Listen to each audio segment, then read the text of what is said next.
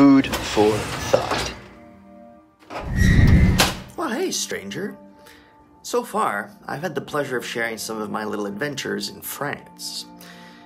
But then in 2020, I came back to Canada, right before COVID took the planet hostage.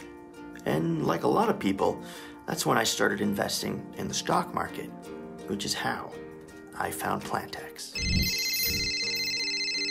Hello? Christian, it's Sean from PlantX. Pleased to meet you, Sean. Great to meet you as well, Christian. By the way, how did you find PlantX? Well, I was looking for ethical investments, so I looked at electric vehicles, drones, plant-based food, and of all the companies I found in the plant-based space, PlantX seemed to be the most aligned with the idea of making the world a better place. Wow, I love that, Christian. You've really put your heart and soul into all the emails you sent our way about how we can improve our YouTube channel and everything like that. Would you be interested in joining the team? You're messing with me. Not at all. You'd be a great addition to the team. But I'm not vegan. That doesn't matter. We're not a cult. We're educators.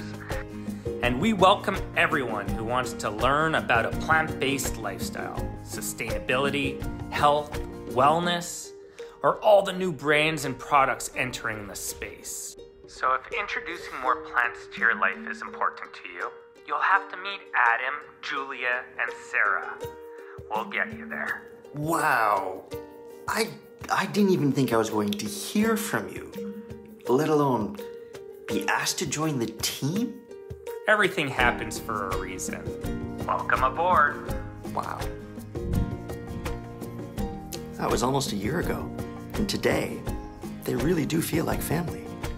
Adam has felt like my big brother, Julia, my big sister, and Sarah, my little sister.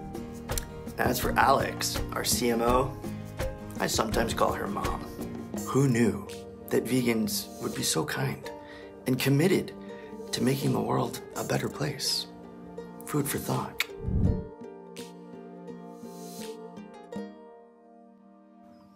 By the way, there's a video called Sean Dollinger's Journey to PlantX, which is about Sean's journey to becoming vegan. Sometimes I forget, nobody's born vegan. Check the iCards for a link. See you next week.